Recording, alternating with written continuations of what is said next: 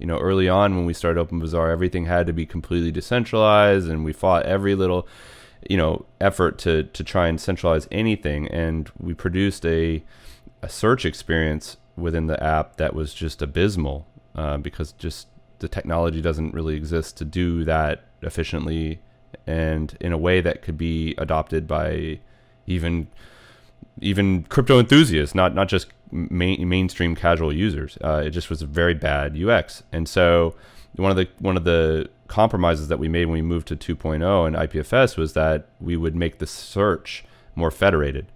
So in that respect, what we did was we said, okay, we can't stop people from putting these products and services on the platform, but we'll make the search controlled by third parties, sort of like the web browser does, right? Like Mozilla Firefox doesn't have a search engine. They let you use Google or Yahoo or whatever your choice is. So that was the approach we adopt. So we said we'll open source all the search code, and we'll just let people create their own search engines. And if they want to filter out guns and drugs on one and make it safe for users, fine. If they want to add in a verified moderator scheme to help people find trusted merchants, do that, fine.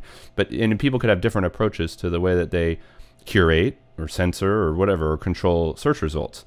The network itself is unstoppable, but the view that you have of the network is your choice. Because when you think about it, you know, how is your mom or dad ever going to use this if the first thing they see when they open up the app is drugs and guns? They just don't care about that, right? Like, their view of the internet is through Google. Google essentially censors that, right? But you should have the freedom to explore beyond that if you want to. So that's the approach we've taken. So when you open the app and use OB1 search, you know, we follow U.S. federal guidelines, you know, in terms of like what we can show there, and you know, so you won't find heroin or cocaine, or you shouldn't. We hope you don't. But you know, if you choose to seek that out, there's other ways of getting to that data.